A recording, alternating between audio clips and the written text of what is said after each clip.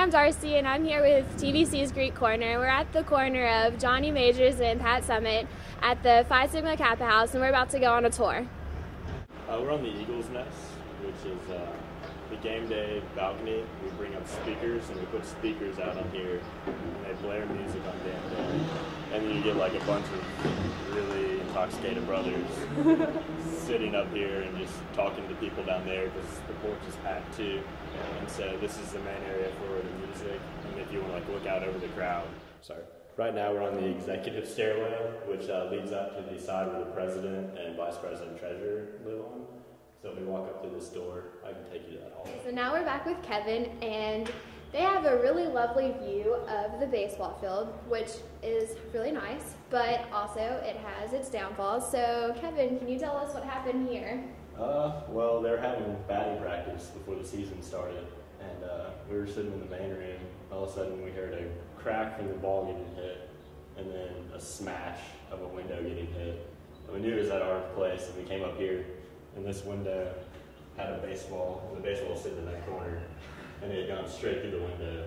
And it's a double-pane window, so it was a pretty hard-hit ball, but it came through, broke our window, and we actually have in our budget money set aside for the windows because it happens a lot. So it's one of the downfalls of living so close to the baseball field, but it's still pretty awesome.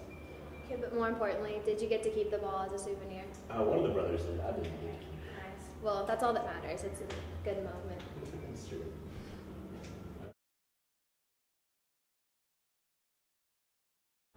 Hi, now we're at the Sigma Nu House with Hughes Miller, who recently organized a big event. And can you tell us about that? Sure. Last Monday is part of Greek Week, and I'm the chaplain for IFC, and along with Shelby Payne, who's Panhellenics chaplain, we helped coordinate the All Greek Worship for this year as part of the Greek Week. I was really happy with the way it turned out. I know we had over 300 people attend, and I was really excited about those numbers, and hopefully we'll keep that a trend coming in the next couple of years. We had help with the Crosses Praise Band. They did a great job contributing to the worship. Also, we had speakers from Church Street Methodist, Second Presbyterian, as well as Brent Kanyok from Campus House of Prayer. So it really gave a lot of spotlight on some nearby ministries, and also it was just a great way to bring the Greek community together and get the Greek Week started off. I didn't get to make it, but it sounds like it was a really good event. So do you live here at the house? I do, actually. Okay, well, do you think you could give us a tour? Yeah, just enter with caution. Enter with caution, okay. So now we're in the living room. Can you tell us a little bit about what goes on in here? Well, normally during the day, a lot of people, they'll be down here just chilling, hanging out. I guess when they saw you guys coming, they just ran up to the rooms. But watching TV, I guess the choice today was History Channel. That wasn't mine. But anyway, this is kind of like the main thoroughfare. On the weekends, this is where a lot of people hang out. You have direct access to the kitchen. The girls' bathroom is right over there. And it's just a good place you can chill and watch TV.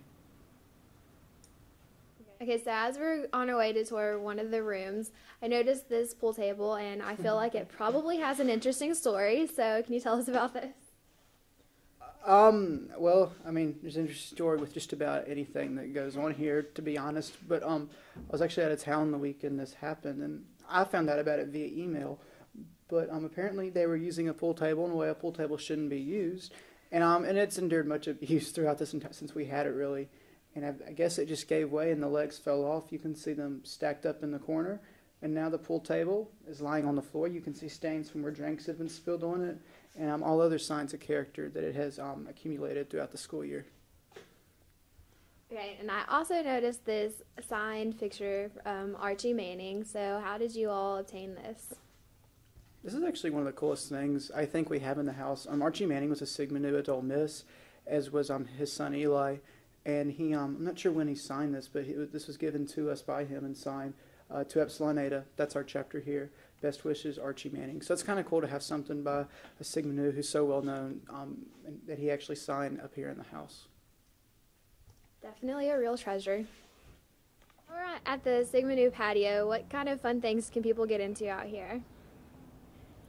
Well, there are lots of fun things they can get into. Some of those I don't know if I can tell you about on here. I'm allowed to say that, right? I mean, usually I'm in the football season. We had a couple of band parties out here. My favorite was we had the Hillbilly Bastards after the Florida game, and that was a really, really fun party. It's also, this patio is great for tailgating or just hanging out on the weekends. We have cornhole games that go on here. It's just a good place to chill and relax, and it's pretty private compared to the front porch. No one can really see in, but yet at the same time you can see out. So that's always kind of fun to watch the antics of the row in the wee hours of the morning. So it's one of my favorite places in the house.